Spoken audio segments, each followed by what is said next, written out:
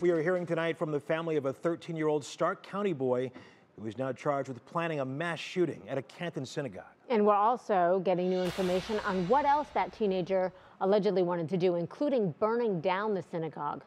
Our Lindsay Buckingham has reaction from the boy's family, as well as the Anti-Defamation League, which has advice for parents tonight. According to a report from the Stark County Sheriff's Office, law enforcement learned about the teen's alleged plot on September 7th. A statement from Sheriff George Myers said, in part, "We stand by a zero-tolerance policy when it comes to threats made against our community."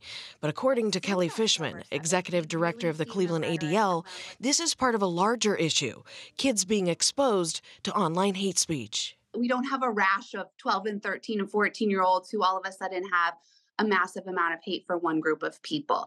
They have bought into a rhetoric that makes it seem like it's the right choice. The boy's family, who did not want to go on camera, expressed similar concerns earlier today when they told me he was a good, smart kid who went to church every Sunday and was most definitely influenced by older men on Discord.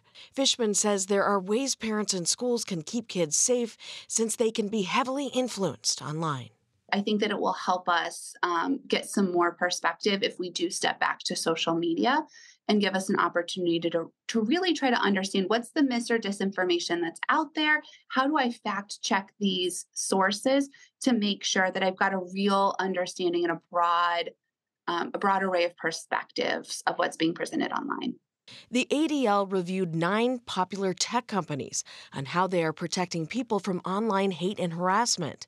Instagram, TikTok, and YouTube all received a C. Twitter and Facebook got C-. And Discord, the platform this teen was using, got a D. I did stop at Temple Israel in Canton. They told me, quote, "This is about a kid. We have no comment." Christy? Oh my gosh, it definitely has parents thinking tonight. Lindsay, thank you so much. You bet.